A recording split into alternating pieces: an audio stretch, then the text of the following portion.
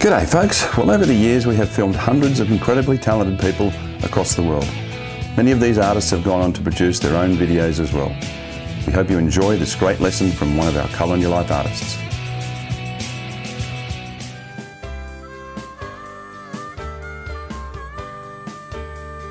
Welcome back, and it's time to do the detail on our lizard.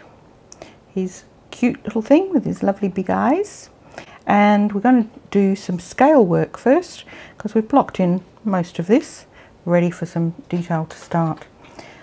So I'm going to use the, let's see, mid-grey first, so it's 270, and I'm going to start just marking in some little blobs for the scales.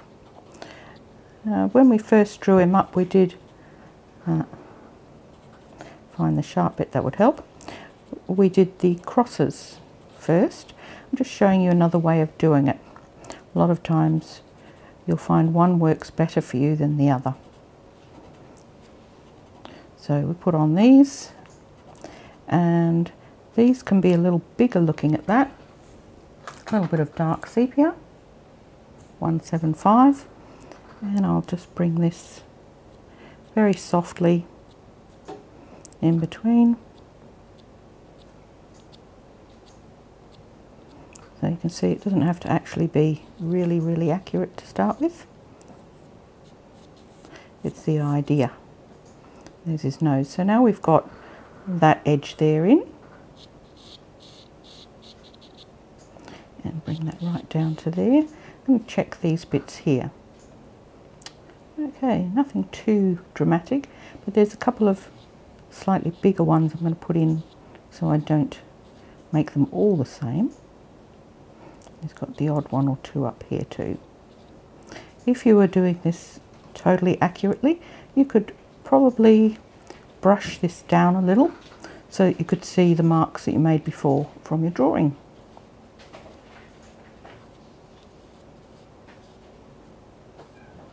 And get a couple of bits like that. Should have glassine under your hand so it keeps it cleaner. That's okay. So coming back to the big fat pencil again. Just put those in. There you go.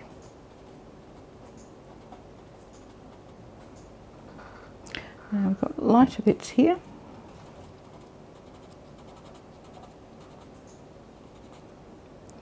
And then it goes darker up here, so the darker grey. So I'm just going to put some little round scribble stroke bits in here.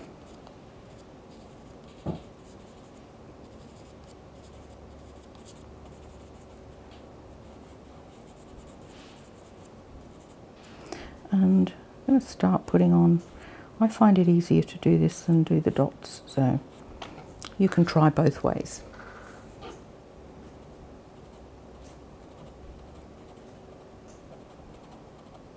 There's no right or wrong, it's just a matter of preference. What do you like doing? These ones get really small up here.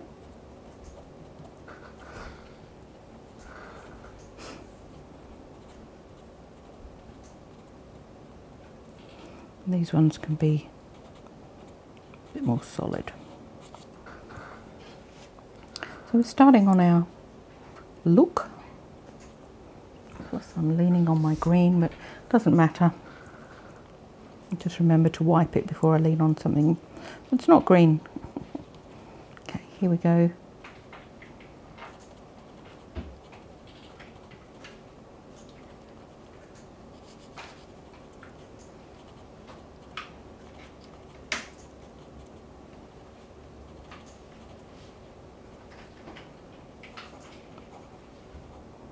Make sure this is round enough. It has very nice round eyes, this one. It's what makes it so human-y looking, or intelligent looking. And this end here is a bit rounder as well. All the adjusting as we go, it's no big deal. A little bit of the medium grey. I'll put this in here.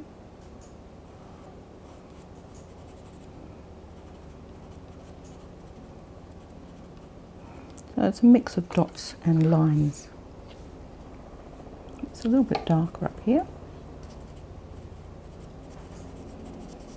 Fade that in very softly with the dark sepia.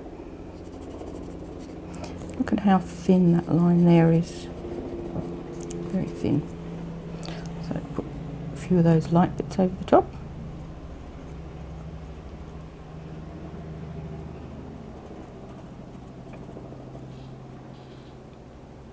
So unlike snake skin that has the skin with the scales have to stretch, the skin has to stretch a huge amount for a snake. With the lizards, they don't have to stretch that far, so the scales are a little bit different. They're attached on the skin, so that's why you can see that little ridge around them. With snakes, the skin stretches and sometimes splits to allow big fat juicy meals to go in. And lizards aren't that big a pig.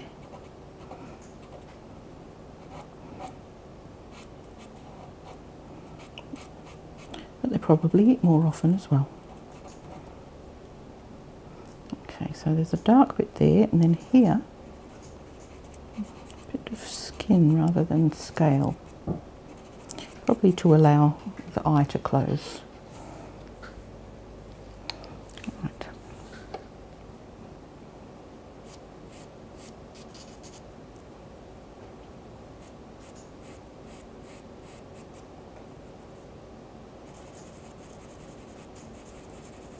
So we're just building up the tones, light, dark, medium.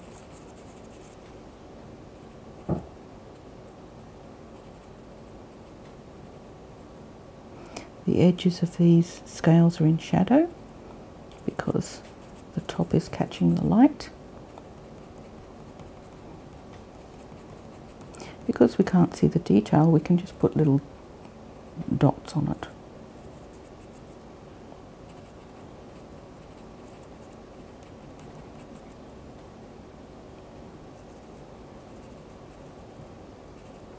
Again, a little bit of backlighting on these ones. And we'll just put that ear bit in as well while we've got the dark.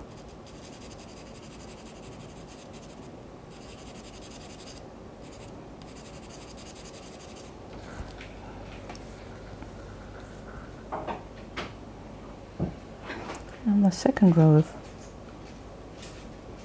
scales here, we've got a few light bits just at the front as it comes down here.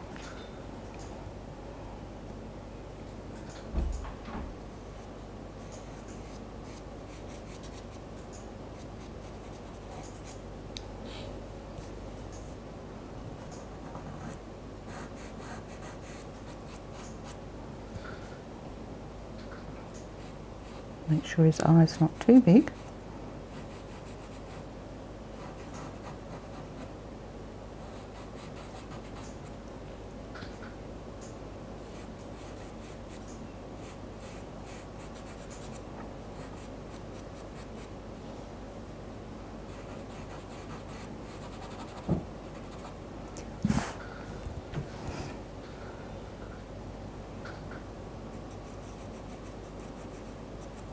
Now I'm going to work on this and continue doing this, and it'll be speeded up a little so that you can just watch as I do it. If you see anything interesting that you want to slow down or stop and rewind, you'll have to do that.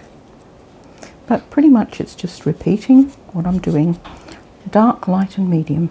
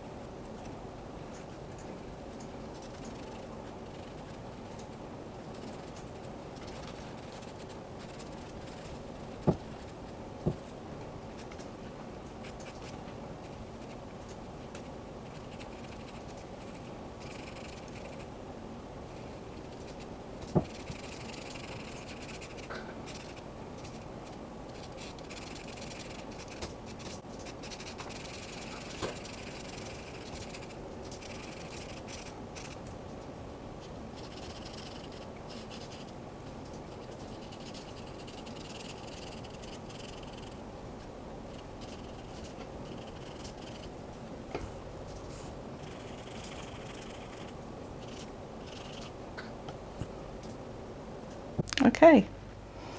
All right, that's enough fast forward. I think I can show you what I'm doing now. You saw what I was doing up here. Now I'm going to use the dark sepia in this area here. And you can see that because my pencils are sharp like this, that I can turn it around and find different sharp bits. And I can do thin and thick lines quite easily. So down here we've got the lines sort of going along that way. So the contour lines help to form the shape of the jowl here, or beard, or whatever it is. Okay, so I'm going to draw the main area like this so that I can see what I have to change these into. Now, there's a few big ones just under here still, and when we were speeded up you would have seen that I put some light bits in as well. Now, a lot of people get worried about lining these up. Don't be. These are all tiny here. So now that I've got those in, I find my little sharp bit. And I'm going to just do an extra line in between. Yep, I'm really neat and tidy today. Here we go. So even if you don't get these 100% right, you just say big or little and away you go. Round or circles or squares or ovals, whatever. So you can see it's already starting to look a bit bulgy, which is what we want. Up here, pretty much the same. It's going from here to here to here. A little exaggeration there in the curl, but that's all right because these lines will disappear. And up here, just because they're small, I'm just going to do some little wiggly lines of cross hatching. That'll give me some guidelines to do the little dots on. So you can see these bits here. It's the same as when you're doing shadows. These little lines are making our brain see 3D instead of 2D.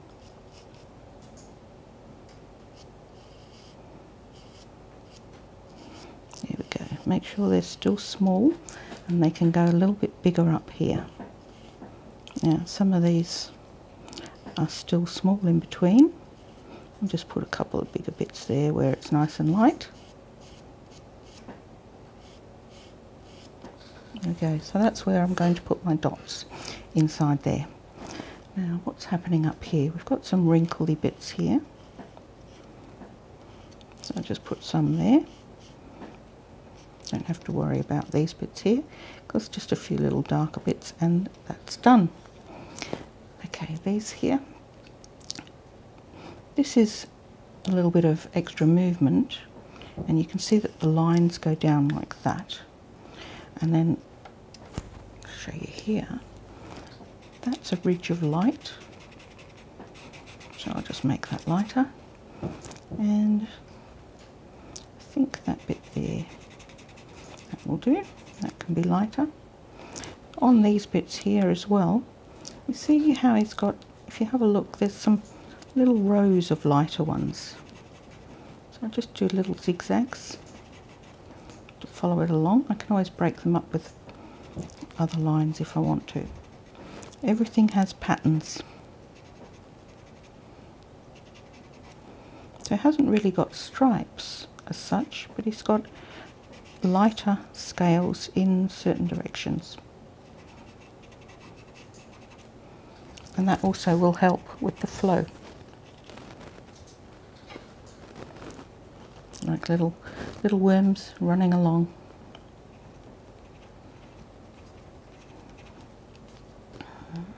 What else have we got here?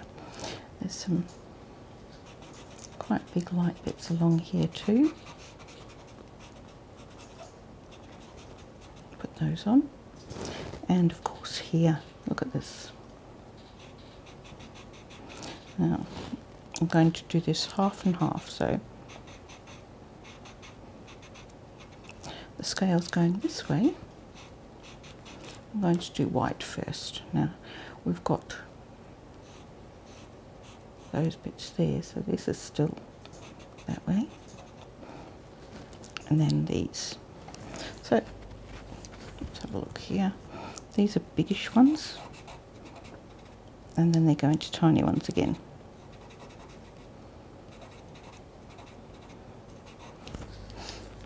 So what I meant by half and half is I did those first, okay?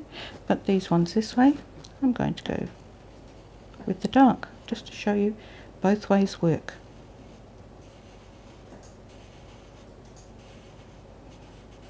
Not perfectly straight, because it is an animal. Doesn't matter if you miss the lines. And this has this way. And these are this way, and then we've got little ones, so we just add extra bits, extra lines in the middle. That's all smaller scales are.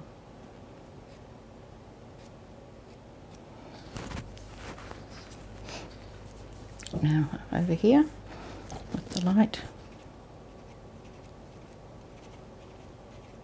Now the reason I did these with lines is because when we come in and put the light white over it, bright white, we'll be doing dots.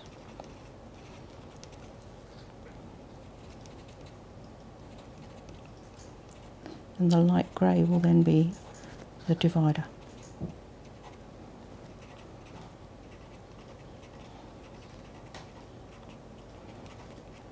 Once you get the hang of doing the contouring, not worrying about making them neat and lined up, it'll start looking realistic.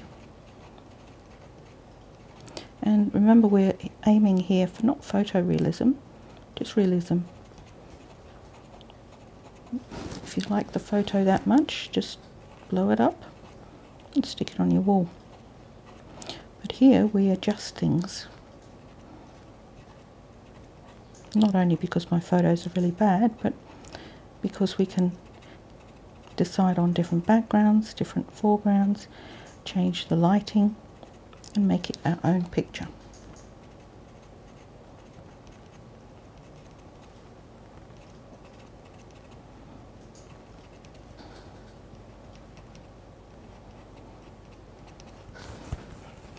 So he's looking a bit scaly.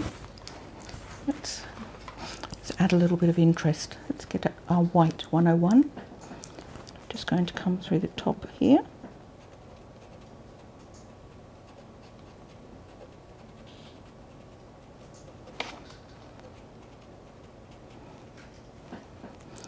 Right, a little bit more down here where it's flatter on his face, and we've got light, much lighter here. And that looks a little bit too fat there. Let's put some dark in again.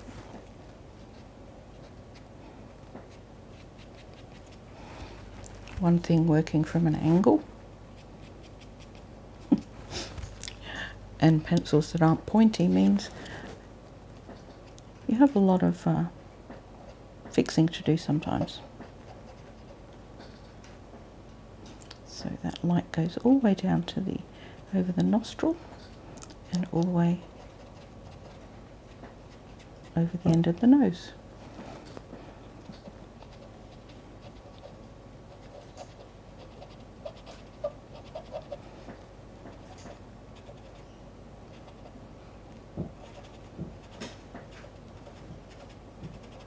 This is like skeleton teeth, isn't it?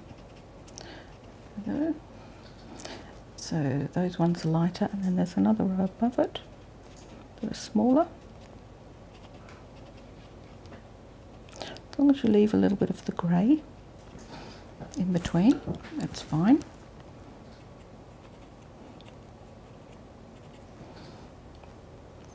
Now on the eye we've got a few lighter bits right here.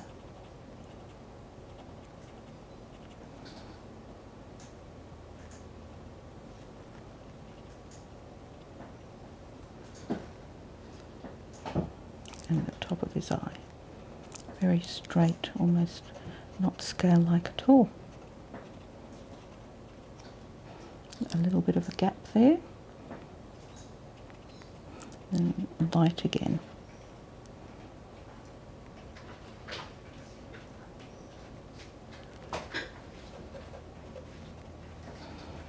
See how white that is? We can put a few more in here.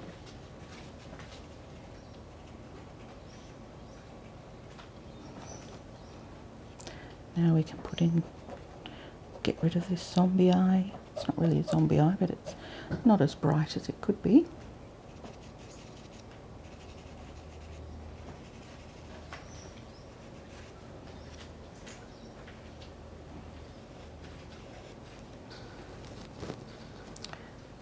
A little whiter down here.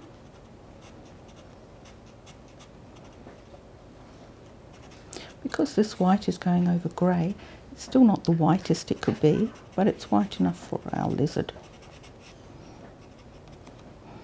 If you needed to add a little bit more brightness, you could put white gouache on, white acrylic paint,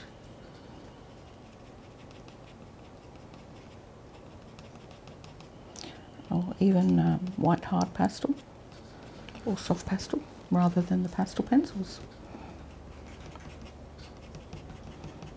Bit of texture in our stroke here, which just means I'm using a flat bit of pastel pencil to make circles. A few more here.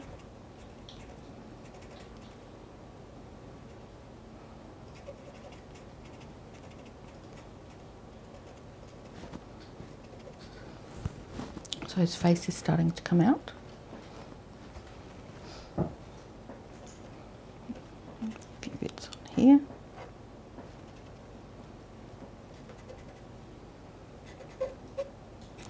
This is such an ancient lizard. They have prehistoric spine coming out back. It's sort of bony, but it's not a frill of any sort. You can see its funny shapes too. Okay, now I'll show you on these bits here. I'll do these bits too.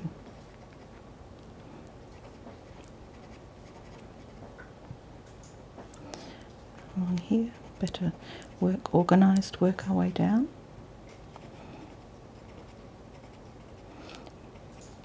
Being organised means not coming through and going, I'm bored with that bit, let's do another bit.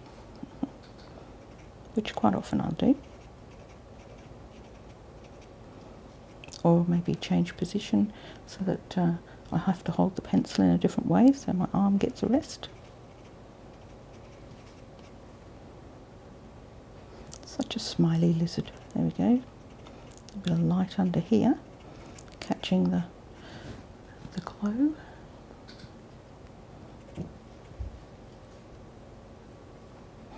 One or two back here. Just remember your photo is a split second in time. So if you don't get it exactly right, it doesn't matter. As long as he's structurally sound, he could have moved into that position a few minutes later.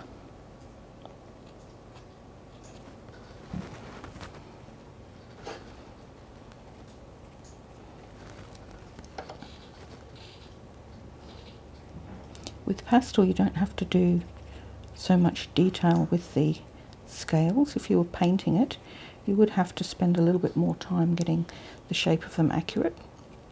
But pastel is very forgiving.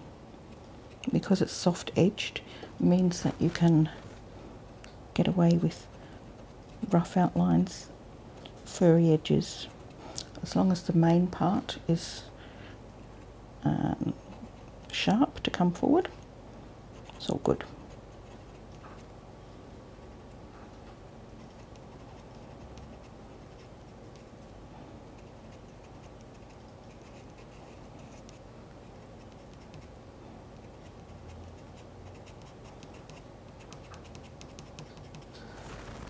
of light there, a little light here. Now down here, it looks like I've missed a little bit of dark. It comes around here.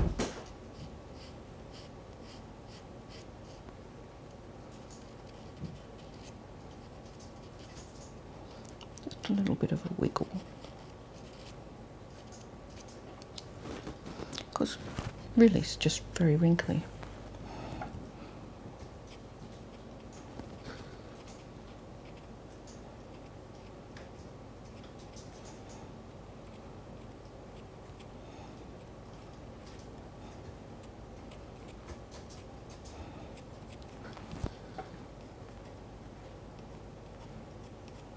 Now, because I couldn't get any pastel going on that way, I'm just coming the other way.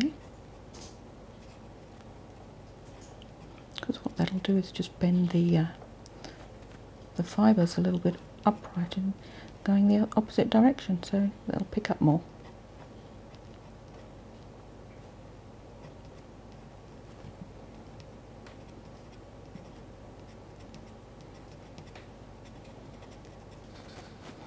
A few light bits on the end here, I think.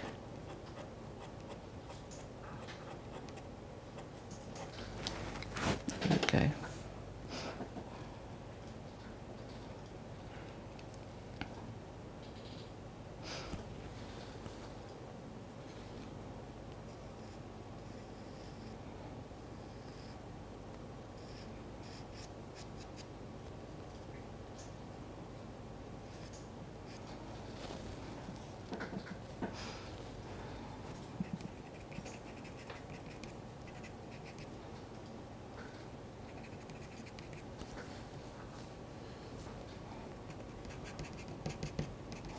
Okay, find the flat bit on my pencil and just give it a few little dabs there. Once you've got a flat bit, you can use that as a flat scale area. Go back to the grey, come back in here. I've already got the lines on there, they're not going to disappear very easily. So just patting on some scale shapes, and you still want some of that pink to show through as well.